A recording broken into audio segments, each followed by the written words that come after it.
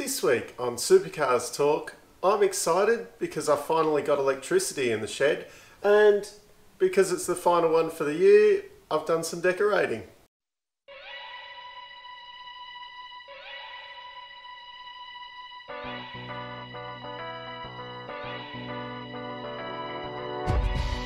Seeing as it's going to be Christmas Eve when the next episode of this will be dropping, I've decided I'm going to probably take 2 weeks off over Christmas, so this will be the final one for the year.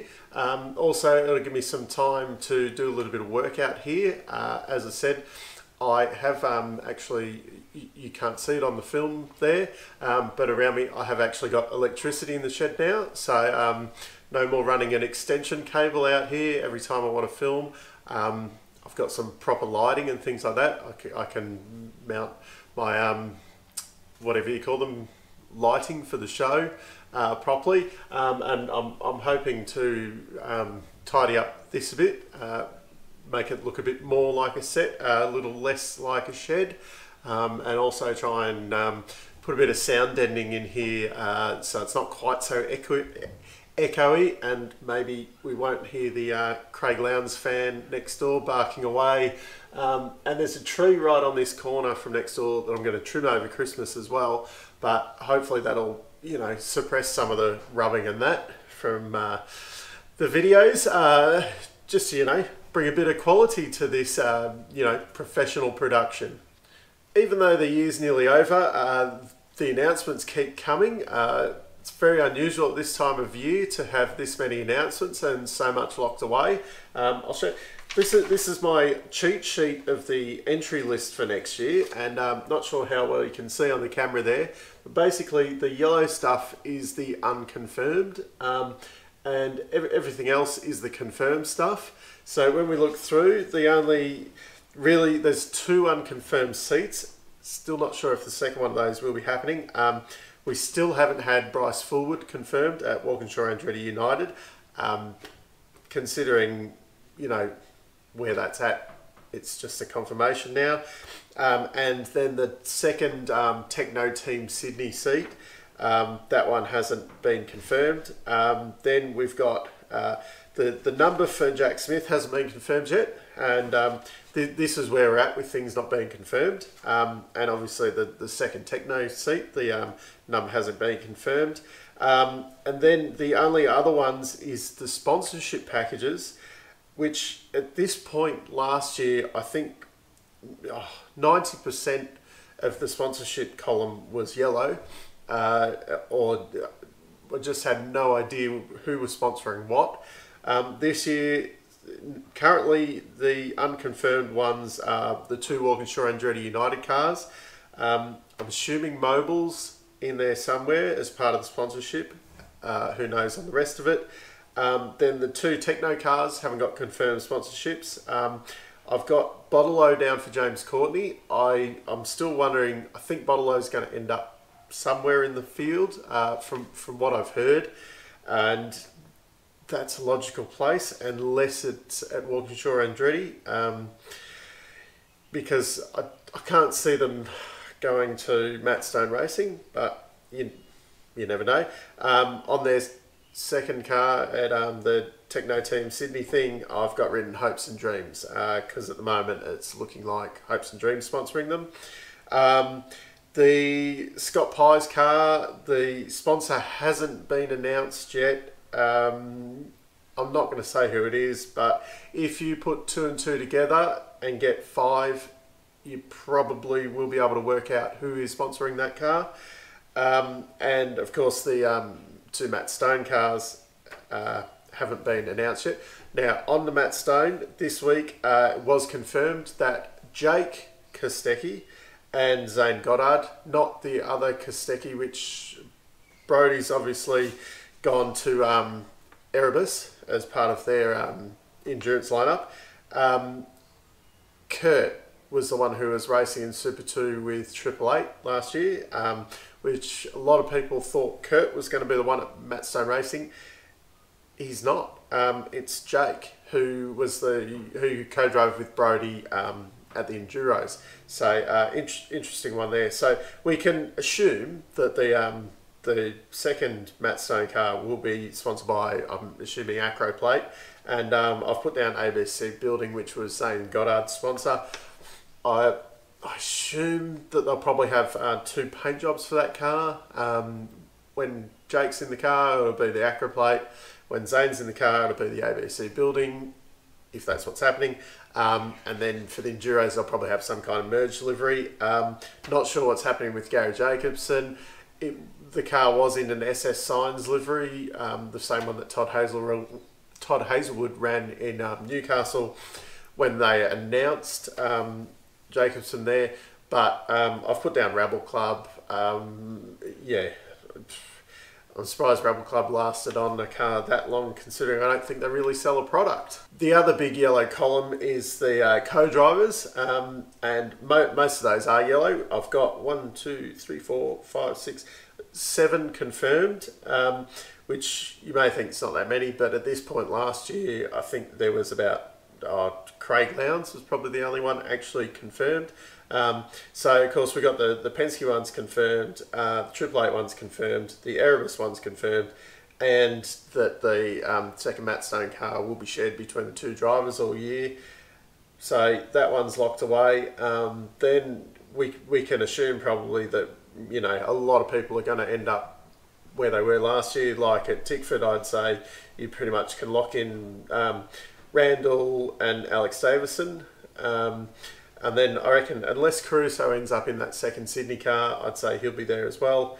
And then there's a few others, like you can pretty much bank on Tim Blanchard and Ash Walsh, Dean Canto still being at BJR. And then it's a little bit iffy on some of the others as to who's going to be there. Possibly see Luffy with Scott Pye at Team 18 there, things like that. And probably see Dale Wood back with Rick Kelly. I've got Simona down there with Andre, but we'll see what happens, whether she comes back or not. So the announcements for the week. I've covered off the Kostek and Goddard at Matt Stone Racing. Interesting that they are allowed to share the car. Apparently there was no rules had to be changed for it, so I'm not sure. I thought that if you'd done more than 2 rounds, you couldn't be a co-driver. Not sure, because there was that question mark with Caruso last year as to how many wasn't when Caruso filled in at Gary Rogers because Pither had done too many races filling in for Richie. So not sure how all that works. Apparently no rule changes. I think it's not a bad idea. Possibly I wouldn't like to see it if, you know, if say this year, you know, like Triple Eight, the drivers were kind of out of the championship, and you know, maybe if they put, you know, Lowndes and Tander in for a round before the endurance races, I think maybe if a top team was kind of taking advantage like that, maybe not so good. But I think for the, you know, a small team with, maybe you could make a rule where, you know, maybe if they haven't got more than 1 year experience in the main game or something like that, maybe it's a good idea. Will be interesting to see how it plays out, and then what happens, whether one of them ends up full-time next year or whether they try and continue sharing, like how long can that go on for. Be interesting to see how this kind of pans out in the future and whether anyone else takes advantage of it in the future. Erebus also had a big announcement this week. They've signed Will Brown for a 2021 main game seat. So Will was announced as the co-driver for Dave Reynolds last week. This week it's come out that he will be driving in the main game. Next year he's going to race in Super 2 with Image Racing, who's like the Erebus junior team. That's Terry Wahoon's team, who basically has old Erebus cars, and they give him a bit of a hand and things like that. Brown didn't have the best of years this year with Eggleston Motorsport, so swap teams, fair enough. What's interesting is I'd thought that they'd sign Anton to multi-year contract. So is this a bit of a hint that Anton's going to be, there is rumours of him replacing Scotty at Penske or replacing Jamie Whincup at Triple Eight. Or does this mean Erebus is planning on running a third car next year? Because they've already got Decade Dave under contract, and although that doesn't mean that Dave will be driving a supercar for Erebus for 10 years, I don't think you'd be signing a decade contract this year and, with only the intention of racing in the main game for one more year. So that'd be interesting to see. Great to see that they've kind of locked away Will Brown for at least 2 years now. The kid, he deserves a main game seat, and it's good to see, Erebus, bringing in some youth, which I have criticised some other teams of not doing, which, there should be more of it, I reckon. The last big announcement for this week was Andre Heimgartner. We know the sponsor, we know the livery on the car already.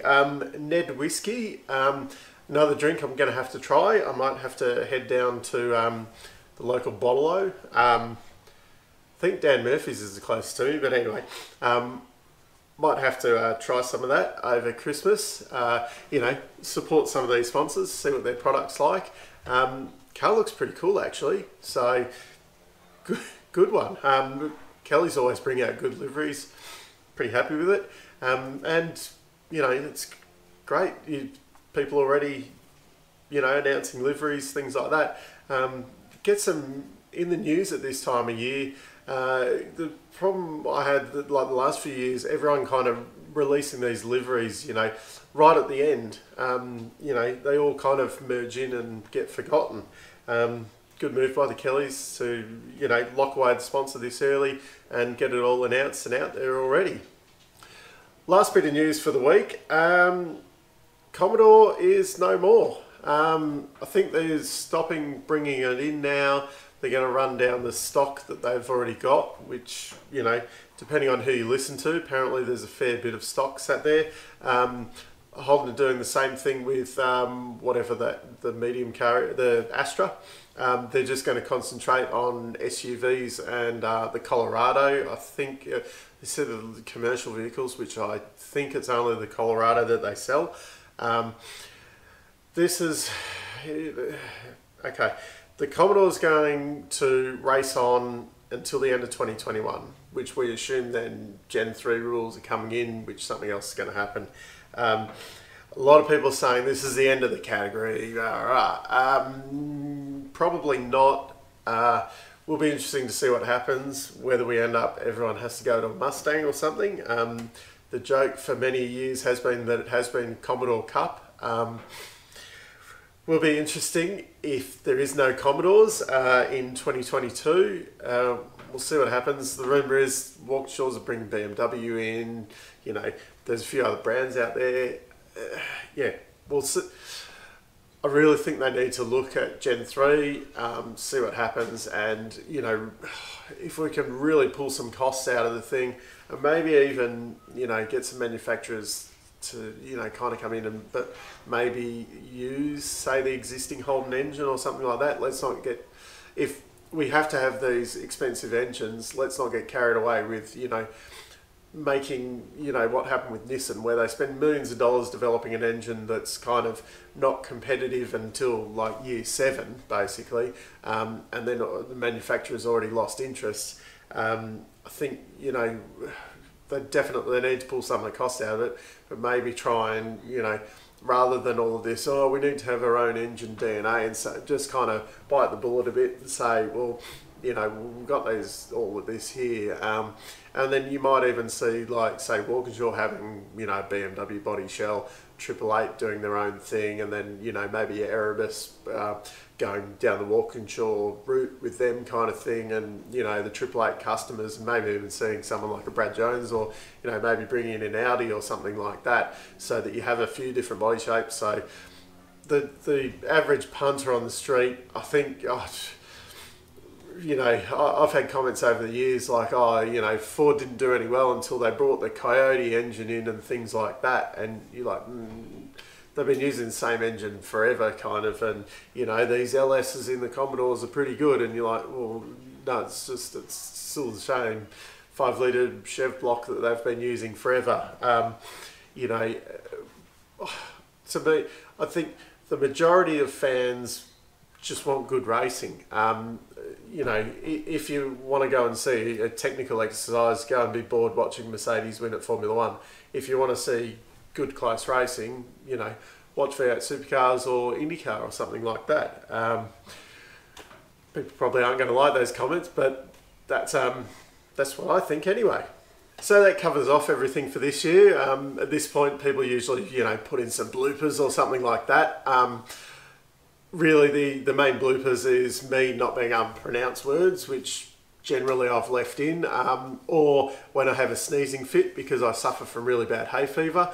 I can't be bothered going through all the filming over the year to find me having a sneezing fit, so I won't put any of that in. As I said, the plan at the moment is I'll have a couple of weeks off over Christmas, do a little bit of work around here, you know, enjoy the Christmas cheer. So until next year, I'll see you later. Put away your inhibitions, let the beast in you just get loose. We all young, wild, and